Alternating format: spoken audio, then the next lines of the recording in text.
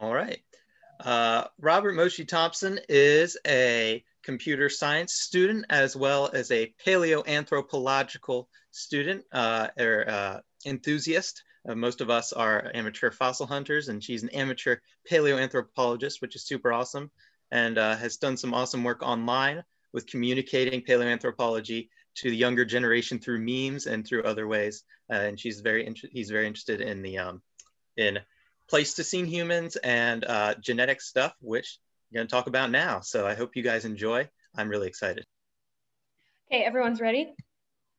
We're ready. Okay, I am going to share this. Okay, can you all see? All right, so everyone can see this, right? You guys can all see? It's up. We're good. All right, cool. So thank you all for coming. Today, the fossil topic I'm going to be discussing is the Denisovans. If you respond to this event, you probably know a little bit about the Denisovans or maybe have heard of them or something. But just to recap, Denisovans are an archaic human species. That means they're a member of our ancestors, but they're not Homo sapiens. So they're a different species, but they're very much like us. And the reason why I chose to present on the Denisovans today is because their discovery changed a lot of the field, and it challenged a lot of our assumptions about what we believe to be true about our ancestors, especially with regards to admixture. Admixture is the mixing of two different species, at least for the purpose of this presentation, that is what it is. It's the mixing of different species that are related but are separate. So we're going to talk about that today. Just going to recap what we're going to talk about. So first, we're just going to overview some basics so that everyone's on the same page. Next, we'll talk about the Denisovans themselves, but with regards to fossils, because the fossils and genetics are very different for the Denisovans. They tell a very different story. So we're going to talk about fossils first. Then we're going to talk about genetics and admixture, some much more interesting things. And then finally, at the end, we're going to talk about why this matters so much and why this discovery was so important in the field of paleoanthropology. So let's get started. So this is one piece of terminology that I want to get out of the way because you may have heard different definitions of a hominin, but for the purpose of this presentation, this is the one we're going to use. Like I said, for the purposes of today, we're going to assume that a hominin is all members of the lineage leading to modern humans that arose after the split with the Homo pan last common ancestor. So pan is the genus of the chimpanzees, our closest living relatives. So basically, a hominin is anything that's more closely related to us than it is to the chimpanzees. And I'm going to show you here what this looks like. So this is a human phylogenetic tree. It's a tree of human evolution, and it goes back 10 million years, which is quite far. It's before our split with the gorillas, which are our second closest cousins. Oh, I forgot to mention, by the way, there will be a 15-minute Q&A session. So if you have any questions, just be sure to write them down and I'll address them at the end. Okay. Then as I was saying, this is a human phylogenetic tree. This, can you all see my cursor moving around? Okay, so this purple stream right here, this is Pan, the chimpanzees. And then this blue stream, the stream that eventually led to us, these are the hominins. So blue is our side, purple is their side. And as you can see, we split sometime in the late Miocene, around, I guess, about 6 million years ago. And so basically, like I said, everything in this blue is a hominin. And that's what we're going to be focused on today, because the Denisovans, as well as ourselves, are hominins. But we're mostly going to be focused on our genus, which is Homo. So as you can see, it's in light blue. And so we're just going to zoom in a little bit. So this here, this is a phylogenetic tree of all of the hominins that survived past 2 million years ago. You can forget about this pink spot here. This is Sahelanthropus. It's actually an Australopithecus, so just ignore it for now. Just look at the rest of these. You can see us in the top right corner, sapiens. Then here we have Denisovans and Neanderthals, and then we have a few other more archaic species here. Now, you can also see that there are streams crossing over one another in a braided fashion. That represents introgression. Introgression or hybridization or admixture, whatever you want to call it, it's the mixing of related species. They're different species, but they're still mixing in terms of like mating and trading back genetic material. And so like I may not have mentioned this earlier, but for the longest time, we believed that the Neanderthals were the only archaic hominins to have contributed DNA to the modern human population. But when we discovered the Denisovans, we found that that was not the case. And not only that, we discovered more. So can you all see these three streams on the right without the names? So these three streams represent hominins that we only know about from the genetic analysis of modern humans. Analysis that wouldn't have happened if we didn't encounter the Denisovan DNA in the state that it was in. So, and that's going to become very, very important. So I just wanted to show you guys what that looks like. And also, you'll also notice that it's not a straight line of evolution, that there are many crisscrossing paths. And the Denisovans confirm this idea as well, that it's not always a straight line every time. So since most of you know about the Neanderthals probably, or have heard of them, I'm just going to review them really quickly because they're actually very important to understanding the Denisovans because the two populations interacted so much, and we'll see that later. But basically, this is, by the way, this is a reconstruction of a man found in the Shanidar cave in Iraq, and he's a Neanderthal. And as you can see, he looks quite human because, well, that's basically what they are. So these Neanderthals, they lived in Western Eurasia. They went extinct about 40,000 years ago.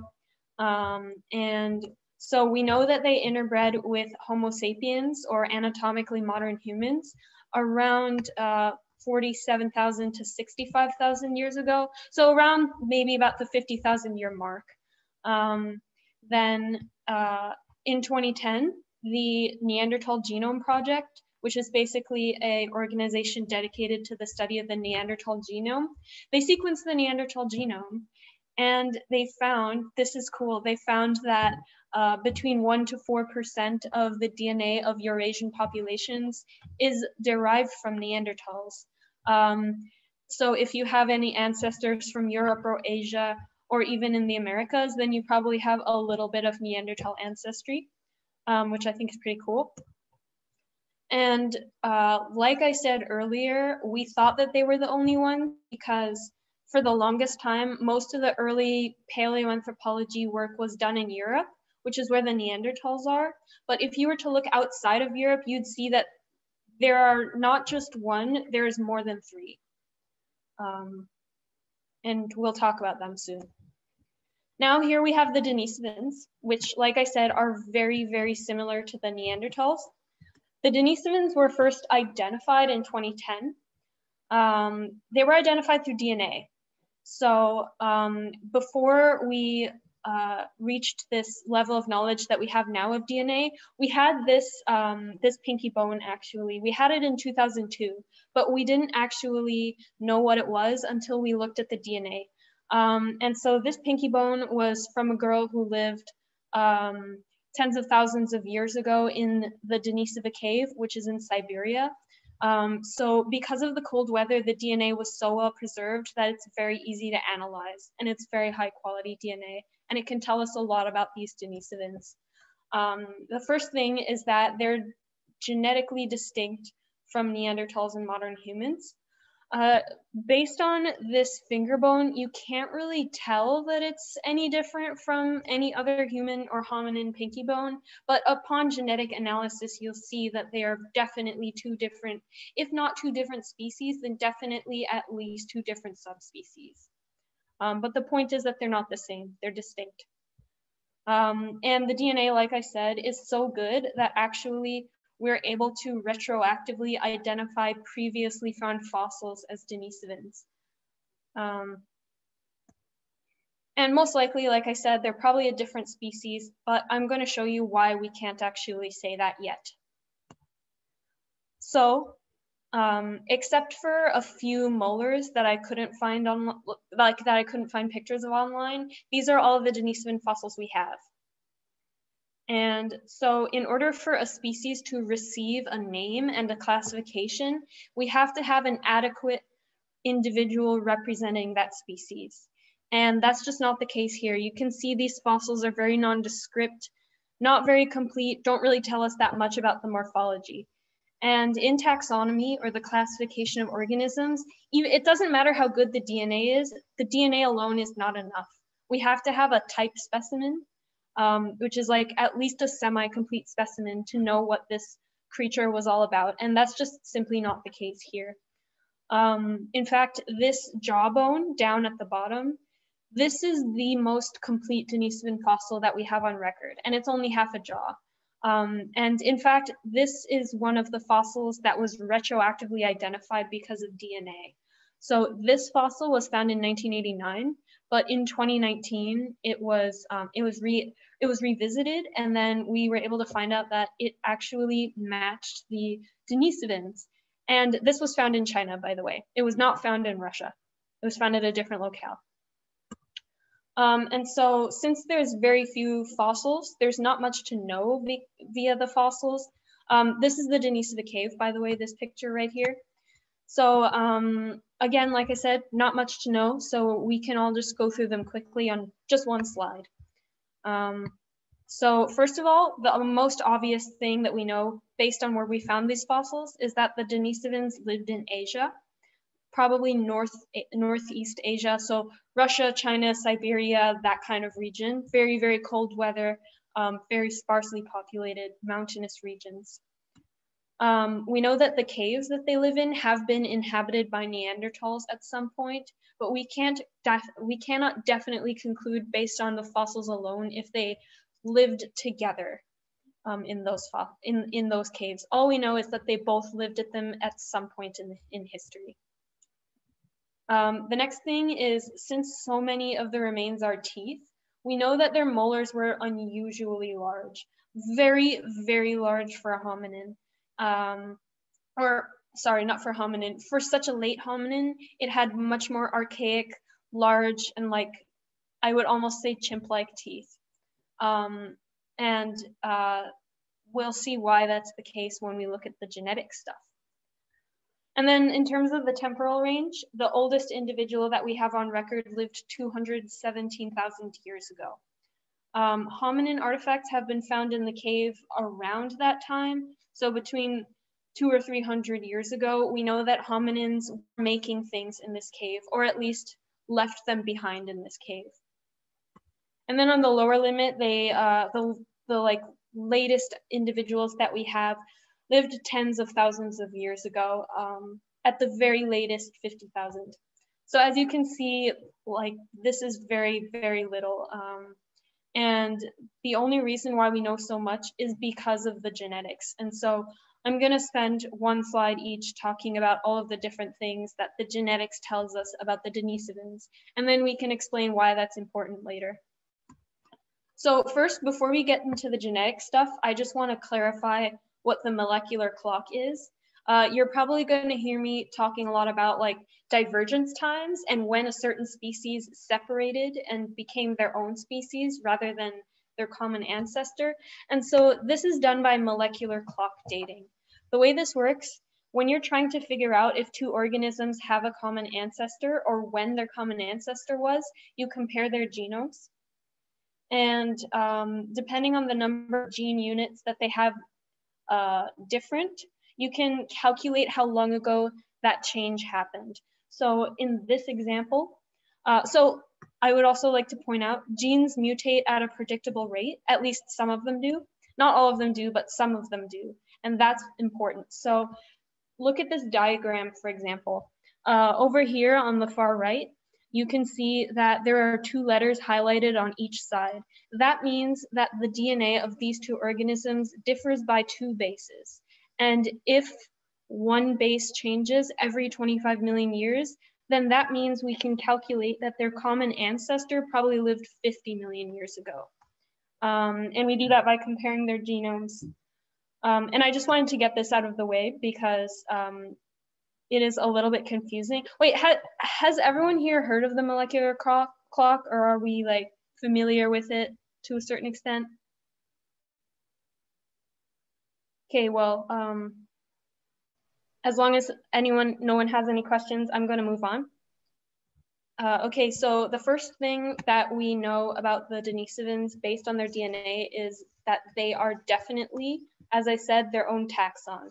A taxon means a system of classification. So it could either be that they're a species or a subspecies, or just a clade or group of related organisms. But we do know that they stand on their own. So they're not just weird Neanderthals or different looking humans. They're their own thing and stand on their own. The next thing we know in terms of relative relations, they're more closely related to the Neanderthals than Denisovans. The same reason that I was talking about with the molecular clock analysis. Based on the amount of difference, there's less difference between Neanderthals and Denisovans, so they probably split off later.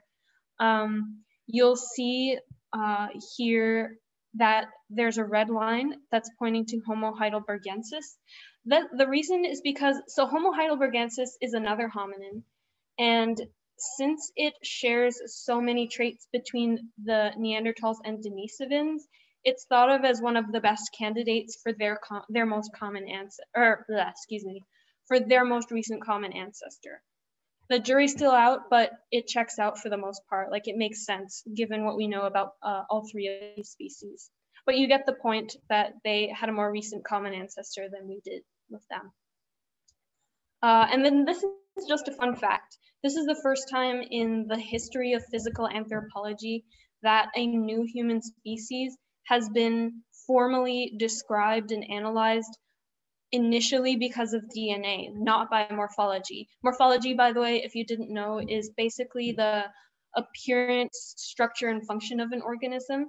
So as opposed to just the raw DNA. So yeah, that's very important and very new thing that's happening in the field. The next thing that we know based on the DNA is their appearance. So remember that pinky bone that I was showing earlier? This is an approximation of what that woman would have looked like. I think it's crazy that they're able to do this just based on the pinky bone and just based on looking at the DNA. Because DNA can really tell you a lot about what a person may or may not look like. So the first thing that is pretty easy to tell, like right off the bat about a hominin, is their features. So we know that this woman, at least this woman in particular, and that the Denisovans in general would have had dark skin. They had brown hair and eyes. Her skin probably would have been a little bit darker than is portrayed here, but you get the idea. In terms of their figure, they had a little bit more of a wider stature. So like even their face, they would have looked a little wide. You can kind of see in the picture that this girl's face is a little bit like more stretched out this way, even more so than Neanderthals. So this is a very specifically Denisovan trait. Next thing, in terms of their facial structure, they looked a little bit more like the Neanderthals. So they would have had the same brow ridge, the lack of a chin. What else? The sloping foreheads. So if you were to see them at first glance, you might not be able to tell if they were a Denisovan or Neanderthal, because at first glance, they look very, very similar, which makes sense given how closely that we assume them to be related based on the DNA. Then they also had large brains. And the brains were actually larger than the Neanderthals and Homo sapiens. So that was pretty interesting find. Okay, the next thing, and it's interesting that the DNA can tell this, but based on the DNA, we can actually tell when and where they lived. So the first thing that we know based on the DNA is that they emerged or diverged from other species between 744 to 190,000 years ago. Like I said earlier, the molecular clock dating depends a lot on which gene you choose to analyze, which is why there's such a large range. But it's the same order of magnitude. Hundreds of thousands of years ago, they appeared. And we know that they went extinct between around 30 to 14,000 years ago. And the reason we know this from DNA is because, so as you can see, the line on here on this map goes all the way down to Southeast Asia and Oceania, which is strange because the Denisova cave's way up here, and then the other cave in China, it's way in North Asia. But so then how did we get all the way down here? Well, I mentioned earlier a little bit about the genetic analysis of modern humans. So the indigenous people of this region, so Australia, Papua New Guinea, Indonesia, Malaysia, just that general region, they have about between 5 and 8% of Denisovan DNA, kind of similar to how, for example, European populations have some Neanderthal DNA. And so going back to this 30 to 14,000 year time period when the Denisovans would have been extinct, the reason why we know that they survived this late is because based on the genetic analysis of indigenous people of the Pacific Island region, we know that the introgression happened around 14,000 years ago. So that means they had to have still been alive. And so that's how we know that they survived much longer. And then the other thing that we know based on the genetic analysis of modern humans is that they lived not just in Northeast Asia, but in Southeast Asia and Oceania. And the reason we know this is because people native to Northeast Asia have very, very little Denisovan DNA. But people indigenous to Australia and these islands down here have the most Denisovan DNA, up to 8%, like I said. And so that means the Denisovan, it's too much admixture for them not to have been there. The admixture did not happen on the mainland. It happened in these islands, and the Denisovans would have had to cross oceans to get there. So that's pretty impressive, and it tells us a lot, and it's just based on DNA that we know this. Pretty amazing. Okay, and then the other thing that we know is that they most likely did cohabitate with Neanderthals regularly. The reason we know this is because actually 17% of the Denisovan genome is Neanderthal in origin. 17%. That's a lot. And so it's too much for there not to have been cohabitation. And we'll also see an example, a very interesting example of a first generation Neanderthal and Denisovan hybrid. Found in the same Denisova cave where we suspected Neanderthal interaction to have happened. Okay, now we're up to the good stuff, which is admixture. So this table is all of the admixture stats for these 3 species that I could find. So like I said, Denisovans have about 17% Neanderthal ancestry, which is very, very high. It's much higher than any of the numbers on this chart. No Denisovan DNA was found in the Denisovan hominins that we have on record. That doesn't mean they didn't have any human ancestry. It just means that the individuals that we found didn't. It doesn't mean no Denisovans have any human DNA, because they most likely did. And then 4% of the Denisovan DNA comes from an unknown species. Comes from an unknown species. It might have been similar to Homo erectus, but it's hard to tell. And I'm going to devote some time to talking about that because that is interesting in its own right. But what I really want the takeaway from this chart to be is that, as you can see, all 3 of these hominins have DNA from one another. And I couldn't find any stats for Neanderthal Denisovan admixture, but I'm sure that if we were to analyze Neanderthals somewhere, we would find Denisovan DNA. It just simply either it hasn't been done or I haven't been able to find it. but you get the idea that these species are all overlapping.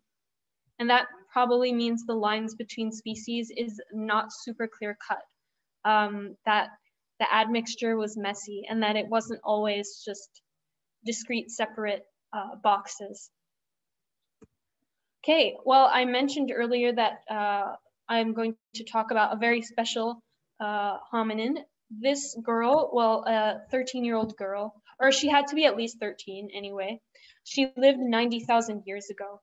You may recognize this picture because it was on the earlier slide, because this is one of the Denisovan bones that we have. And we know based on the bone density that this girl was at least 13 years old and she lived around 90,000 years ago. And she was very special because on her mother's side, all of her maternal mitochondrial DNA, everything on her mother's side is pure Neanderthal, all of it, everything, no, nothing else, just Neanderthal. But her father, her paternal chromosomal DNA was mostly Denisovan.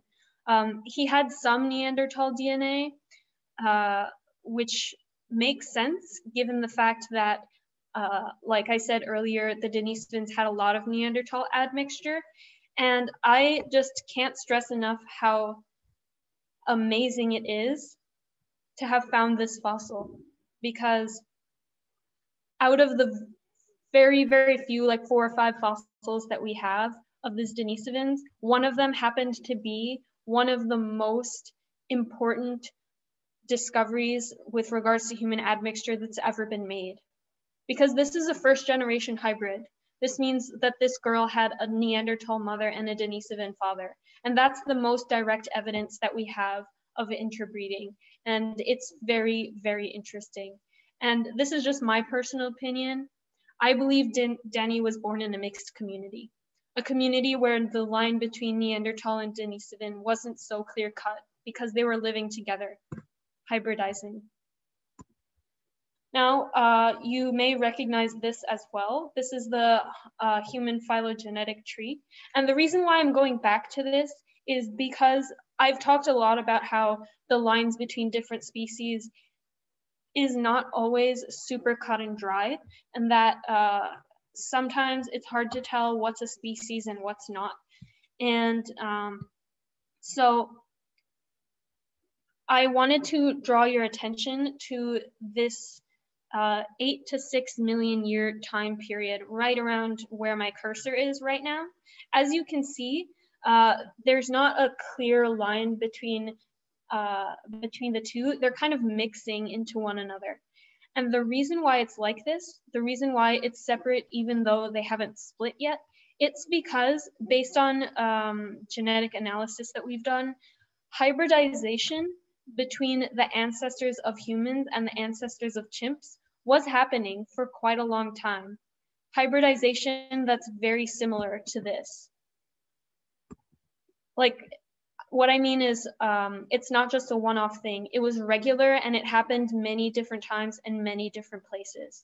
And so this kind of shows that we're going to have to actually rethink the way we think of species and the way we separate them.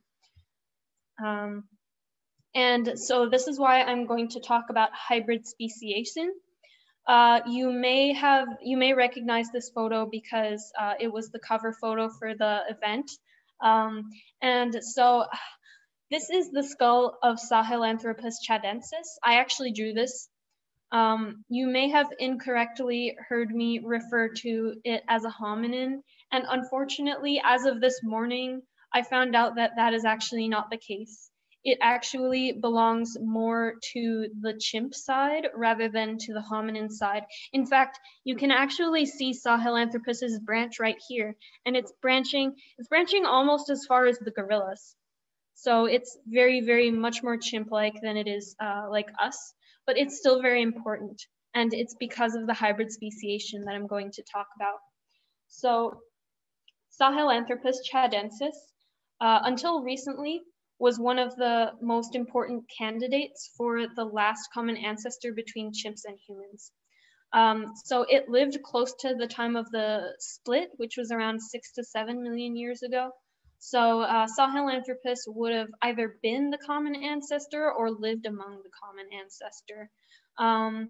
And the reason why I felt it was important to bring this up is because this skull has features that are hard to classify.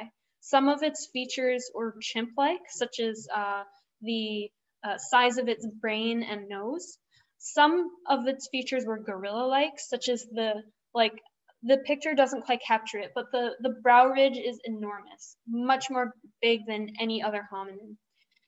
It also has some hominin, or it had contested hominin features, but that's just, that's considered not the case anymore because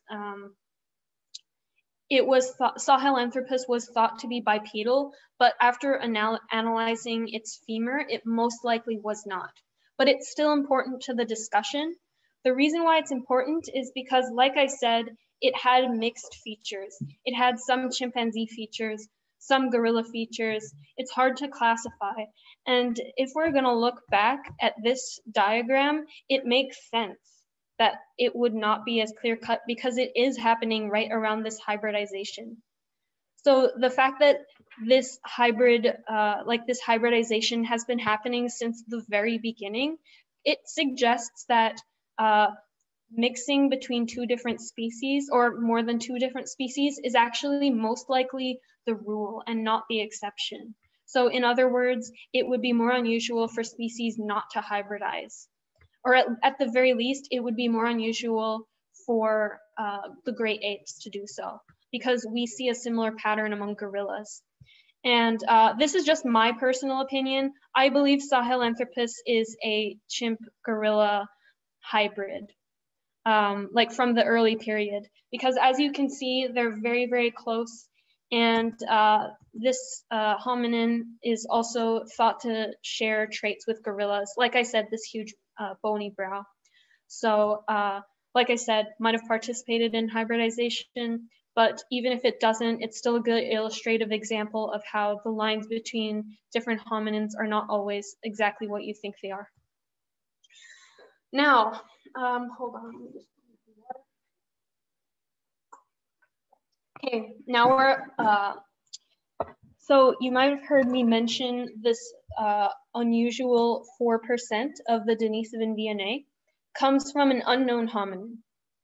And again, it's only known through DNA because 4% of the Denisovan genome comes from a hominin that, based on the DNA, appears to have separated from our lineage about 1 million years ago.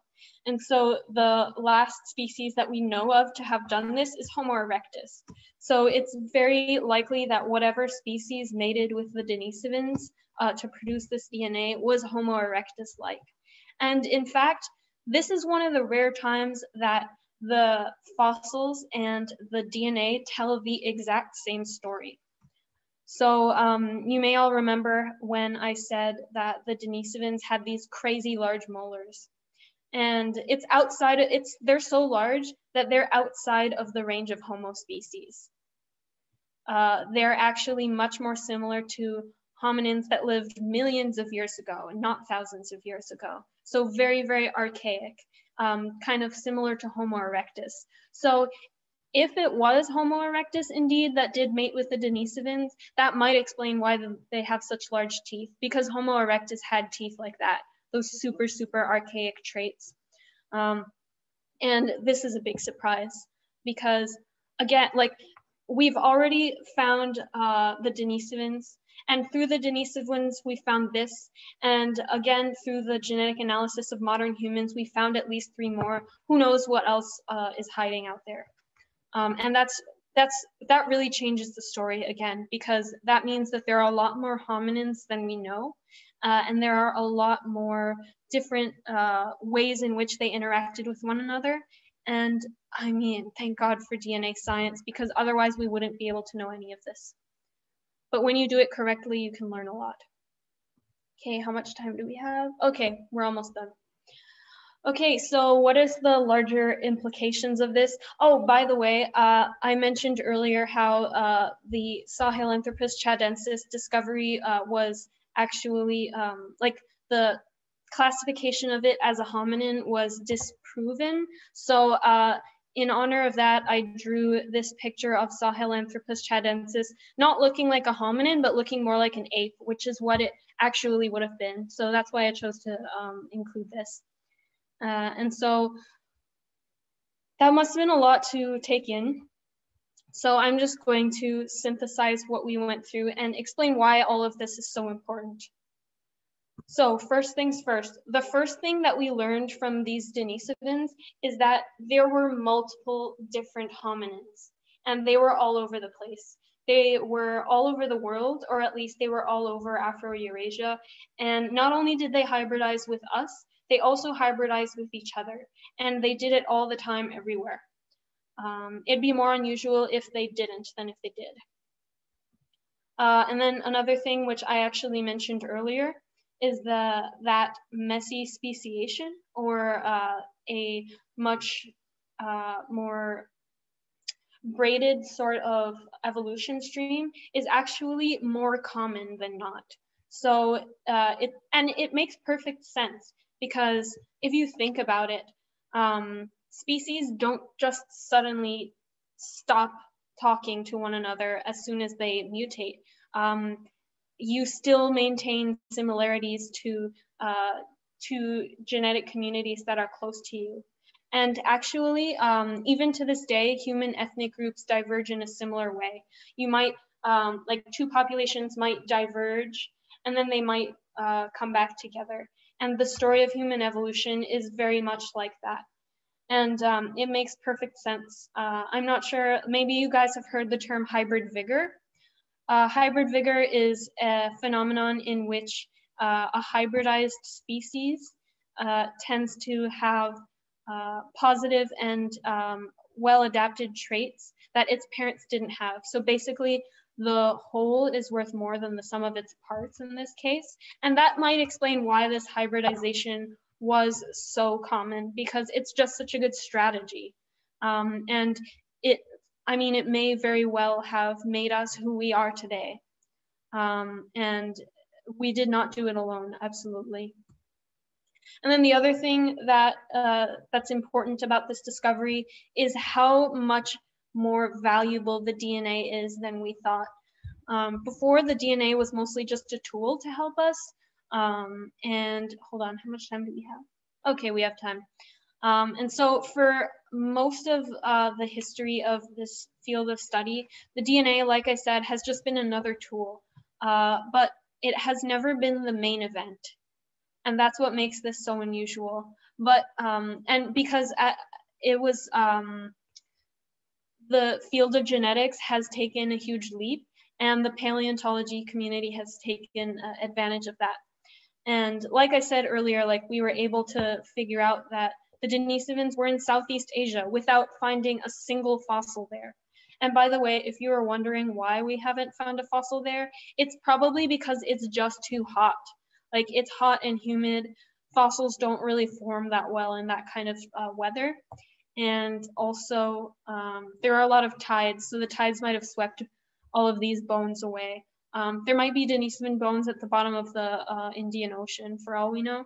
But the point is that we learned more from the DNA than we thought we could. And the other thing that we also learned from the DNA, from the introgression into modern humans, is that hominins survived much later than we actually thought. So the last Denisovan individual that we identified lived 50,000 years ago, but the predicted introgression time was 14,000 years ago, which is 40,000 years later than we thought. And this never would have been found out if not for the DNA.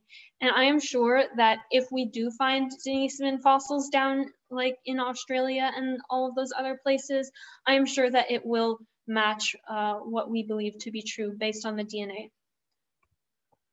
Whew, okay, that was a lot. Now, it is your turn to ask me questions. Does anyone have anything that they would like to be clarified? Hey, Robert, can we all come back together as a group for the Q&A? You want to stop share? Okay. Like stop sharing my slide? Yeah, for sure. Yeah, we all come back together as a group and convene. Perfect. Okay, all right. Well, first of all, wow. How amazing. My brain has exploded into 1,000 pieces. Thank you so much. That Wait, really? Oh, that makes me feel so good. Thank you. It was an amazing presentation. Thank you for giving us so much to think about and to move forward in our own personal knowledge and learning more about this. And we do have some questions there's a couple of questions in the chat if I know that you weren't paying attention to that because you were too busy teaching and making our brains bigger, almost as big as the Denisovans. I'll look through a few of them and I can probably answer some of them really quickly. It says, Ilka wants to know, do you think it's possible there are more Denisovan, Denisovan artifacts in museums that have not been identified yet for some that have been assumed to be Neanderthal? Oh, absolutely. I mean, that is one of the major tasks actually of is paleoarchaeology a word? Anyway, but you know what I mean, like of that time period. So it is very, very difficult to find out what exact species made a certain type of lithic tool because they all, like within a certain period of time, they all made really similar things. So it is very likely that at least a few of the artifacts that we have on file are made by Denisovans. We just can't really tell for now though. Mason, you want to ask your question about the Pengu? So one fossil that I've been looking at that I think is pretty cool because it comes at about the same time as Denisovans, hasn't been tested and I don't think it would work if it was. But Penghu 1 from the waters off Taiwan, do you think that might be an example of a Denisovan or a hybrid? It very well might be, but the thing is, I actually have not studied it enough, but I probably will get back to you. What time period was it found? Do you remember? Like, what time period was it dated to? Well, I think the dating was somewhat difficult because it was found by a fisherman actually who was fishing off the water there. So he found it in a net. But I think the fauna was around 100,000 years old, maybe a little younger or older. I don't remember exactly. Okay. Well, if it did like and in my head, the ideal like secretly Denisovan fossil would probably be a regular looking human jaw with large molars. So if that is what this Pengu jaw is, then I think it's an excellent candidate for a possible like Denisovan in disguise. Okay, let's see what other questions. And Adrian was interested in where did Cro-Magnon go? Oh, Cro-Magnon is actually a defunct classification. The Cro-Magnon, it's named after a fossil found in France of an early anatomically modern human. So we're basically Cro-Magnons. We didn't go anywhere. Although I think that some of the Cro-Magnons were thought to be Neanderthals, but all that I can tell you is that the Cro-Magnon, it's a defunct classification. It's not really used anymore, but it was at one point. So yeah.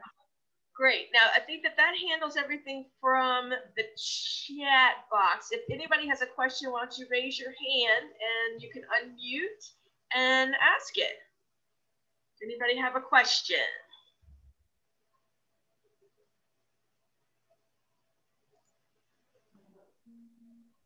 Okay, Jean has a question. Go ahead, Jean. Has anyone done microwear analysis of the tooth to get an idea of what they were eating?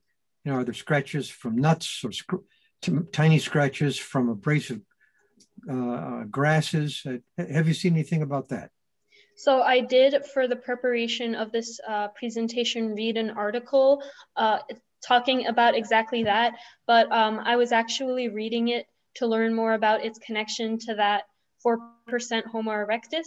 So unfortunately, I didn't pay as much attention to the paleodontology as I probably should have. But what I do remember is that they ate a varied diet, but it would have been probably much more similar to Homo erectus, because I mean, out of all of the features that were conserved from Homo erectus, it was the teeth.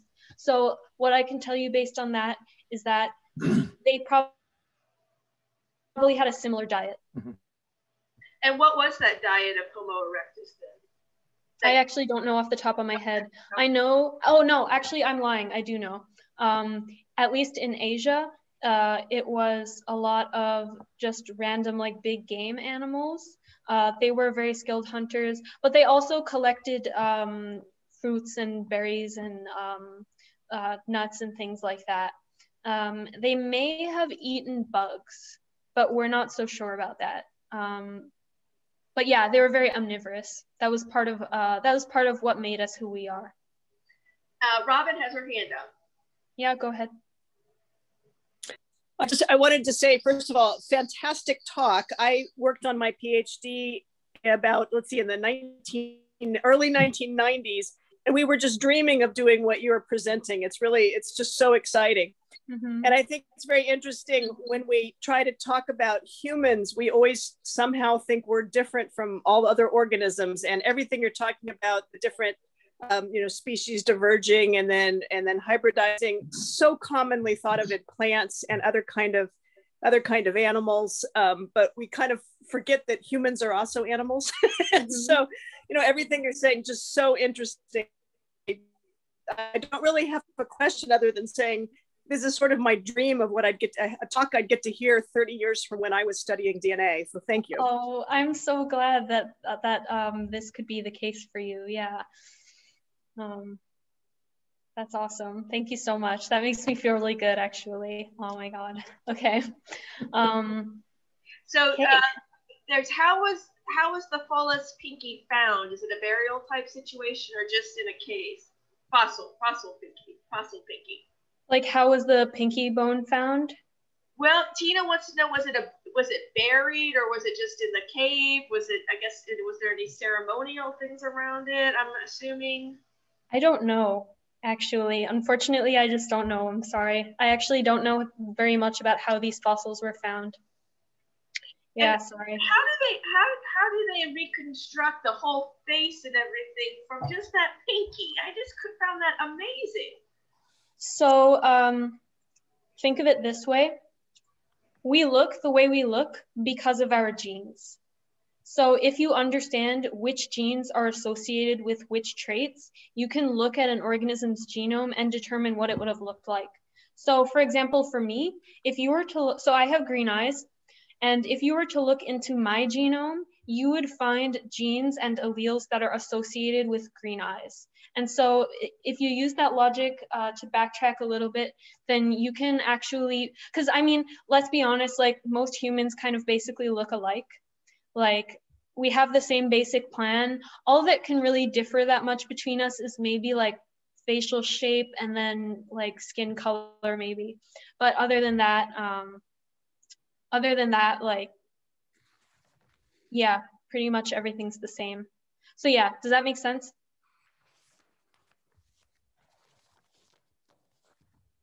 Adrienne wants to know, what are you looking forward to next in the developments in this field? What I am dying for is to learn about the introgression of African hominins into modern day sub-Saharan African populations, because this is a field that has been completely ignored. It's totally untouched. It's like completely like been ignored because, like I said, a lot of the first paleontology or paleoanthropology was done in Europe. And so like they didn't want to believe that like the first humans were from Africa. And so that's why there's been basically, since we found no Neanderthal genes in sub-Saharan Africa, we believed that they had no admixture, but then later we found out that that's not the case. So to answer your question, that is what I want to know. I want to know what African hominins interbred with us, not just in Europe and Asia. Okay. I see someone asking if we can estimate the brain size of Denny. So yes, You may have seen on my slide about their appearance that they had, that I said that they had a large brain. And that's because in their genes, they have genes that are not only associated with just a larger head and brain size, but also higher encephalization. Encephalization is basically the number of neurons that you have per, like, I think it's like square inch or something of your body. But basically, this is oversimplified, but basically higher encephalization means higher intelligence. Generally, very generally, but that's the way that you can think about it in this context. So yes, we can estimate the brain size, and it was in fact much larger than the others. And it makes sense given how wide and stocky they were compared to us. Okay. Any other questions?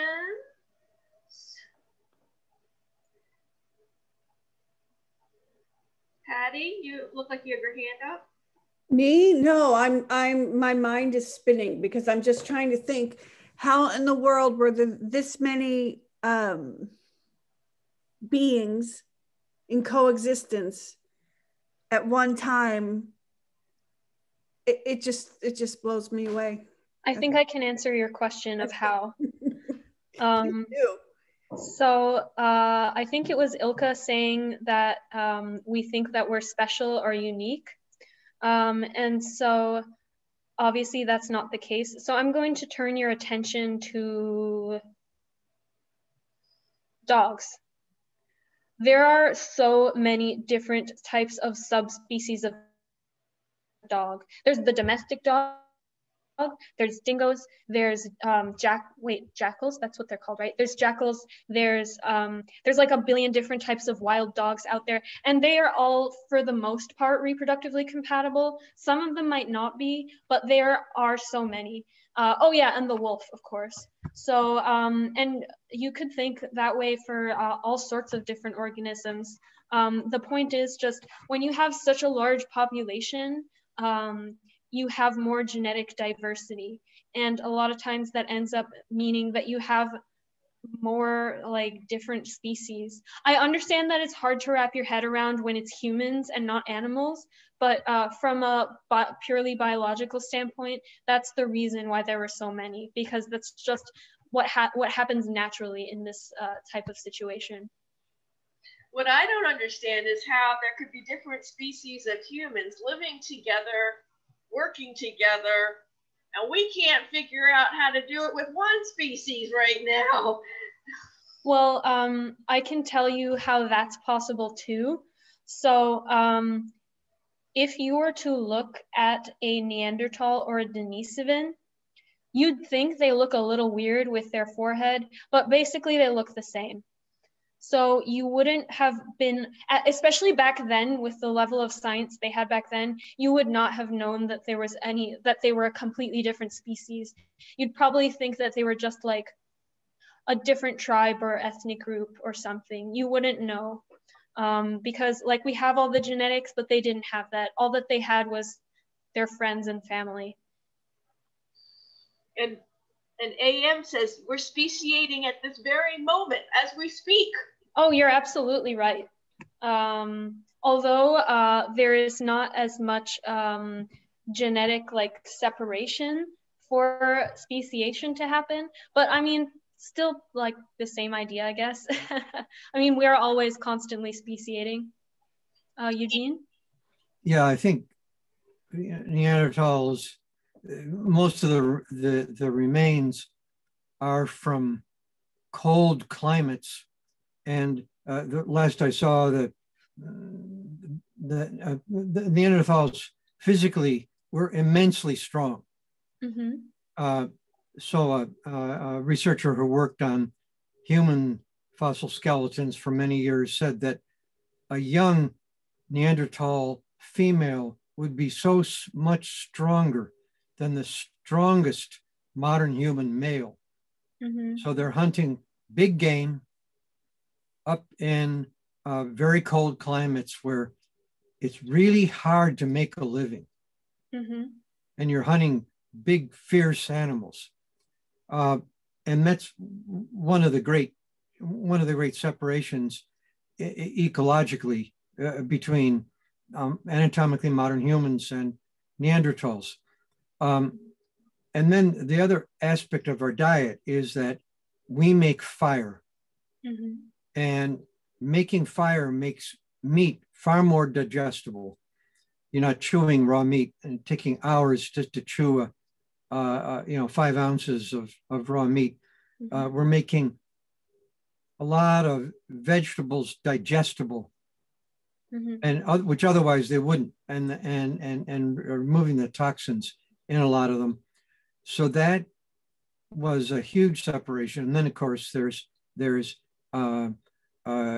crushing nuts for the high fat, high protein material there. And those are really unusual human traits.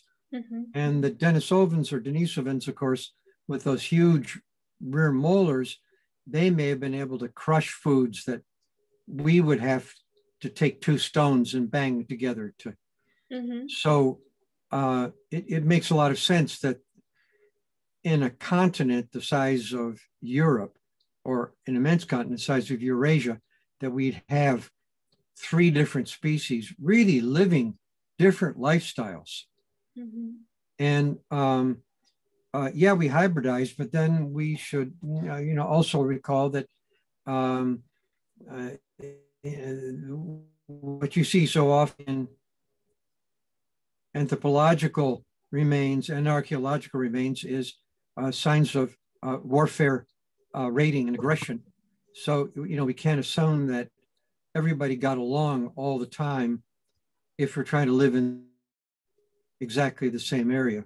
Mm-hmm. That it was intermediate climate for us. So anyway, I don't know what you think of those. Yeah, well, actually, it's interesting you bring up the warfare thing, because this is another thing that I learned just recently because of new reports that came out. You may have heard the famous Neanderthal cannibals thing about how they found puncture wounds in skulls.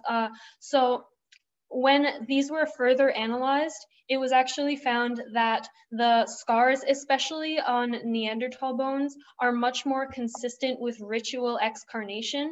So in some places like Papua New Guinea, for example, it's actually considered a ritual or rite of passage. This sounds strange, but the ritual is after your loved one passes away, you remove their flesh.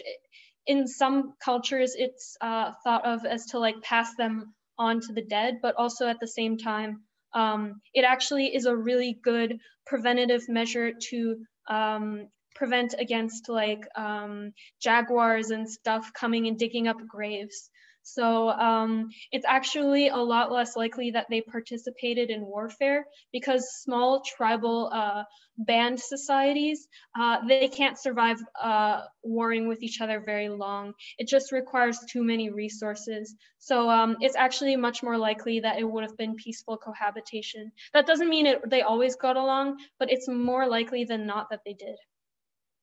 And yeah, like there's also a common misconception that we like murdered all of the other hominin species, but actually it's much more likely that remember how you were just saying how the Neanderthals are very, very specifically made to do one thing, which is live in the cold and eat meat, which is also what I was born to do, by the way. But anyway, so it's that over-specialization that caused their downfall for the most part. And I mean, we like the sensational, like, oh, we killed all the other humans and now we're on top, but like reality and fantasy just don't always add up, you know? Does that make sense? Mason, do you want to make a comment with the projectile? The Neanderthal in the Smithsonian was killed. Oh, yeah. Actually, you're right about the projectile weapon thing, that the Neanderthals have most likely not created projectile weapons. Their weapons, and this is why they were so strong, their weapons probably just would have been gigantic spears that they don't even throw, they just jab them. And that's why Neanderthals are always found with broken bones and things like that. And they were probably very skilled like in the medical field because the amount of things that they had to recover from with their technology back then is not possible without an extremely detailed knowledge of medical botany. So it's very impressive. Yeah. Yeah, I think we certainly at some point need to have a talk on with the NHSM that's dedicated to Neanderthals, because I mean, just like a few days ago, we found out beyond a shadow of a doubt that they talked. Yeah, that they can speak and hear in the same range as humans. Yeah, I knew it.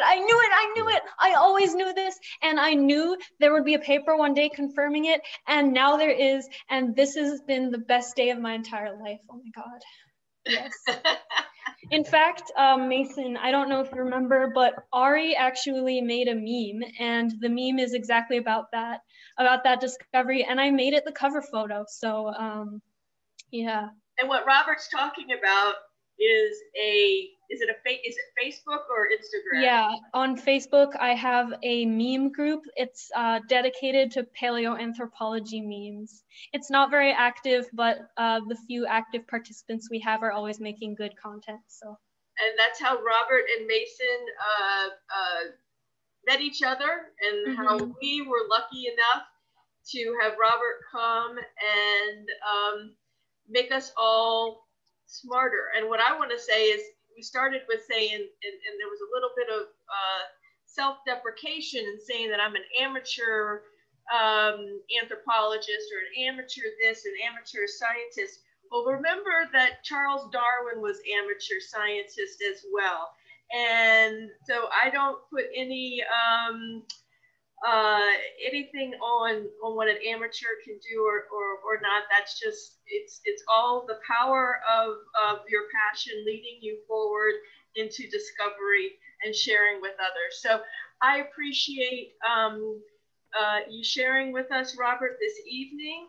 I appreciate everybody for being here today, learning with us. George, you have something? Yeah, just a comment about human aggression. It used to be thought at one time that human hunting was responsible for the megafauna extinction in North America about 13,000 years ago. But that theory is, it doesn't hold as much weight as it used to. They actually think it was an asteroid impact. Mm-hmm. Yeah, you're exactly right. Grace, do you have a question? How did they how did they speak together? Like how did the Denisovans speak to each other? How did they speak to each other? Did they use language? Yeah, probably like exactly what you and me are doing right now. I mean, probably they would have spoken different languages just like anyone else.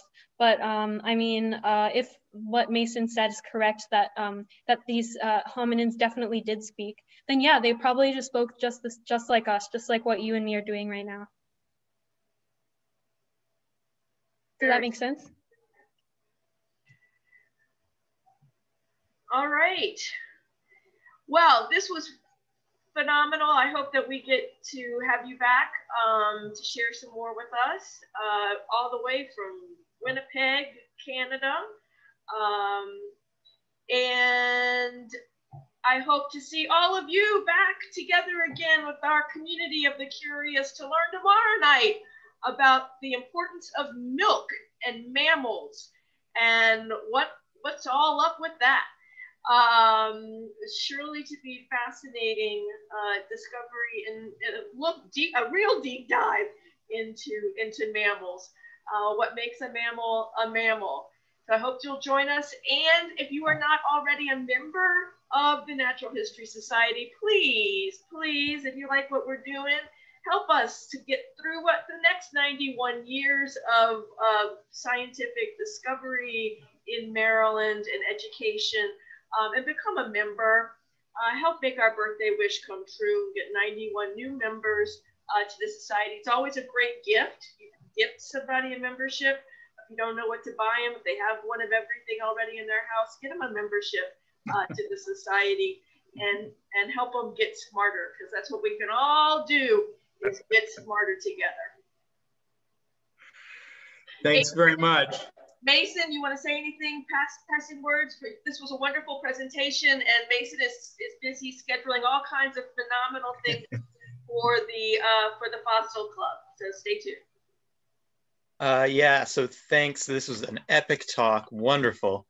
Great job of really explaining it for everyone in a way that makes sense, which is a really hard thing to do, to take all these big words that scientists make that really have no good meaning, and taking them down into something that everybody can understand. Even I have massive problems reading papers sometimes because they use way over complex words. You did a wonderful job, and I'm so glad we had you. And I hope that you're welcome back anytime you'd like. Thank you, Robert. Thank you, Mason. It was wonderful. Thank you. Very good. Thanks. I had fun too today. And I hope to see all of you back next time, next month, to learn about Megalodon, the largest shark to ever live.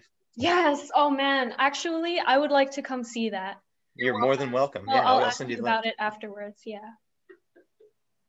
And by the way, your dream's probably going to come true. Professor Lee Berger was about to send Homo naledi fossils up to the Paleoproteome people before the pandemic started. Unfortunately, it ended, but he's going to send them up there, and we'll have some quote unquote genetic material, or at least protein material from them soon, hopefully. You know, I met him when I was a kid, when I was 17, and I got his autograph. And it was awesome. And I was so pumped to meet him. And he's like my favorite,